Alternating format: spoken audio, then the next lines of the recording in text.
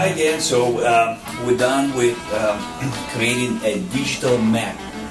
And what's going to happen after we create the hairline, as you can see here, this is the actual map. We're going to take pictures, we'll upload it to the computer which is connected with ARTAS Robotic equipment, and after the picture is there, we'll create a digital map, and the robot will help us to plan those insertion sites. It's pretty sophisticated technology, actually my favorite part of the procedure.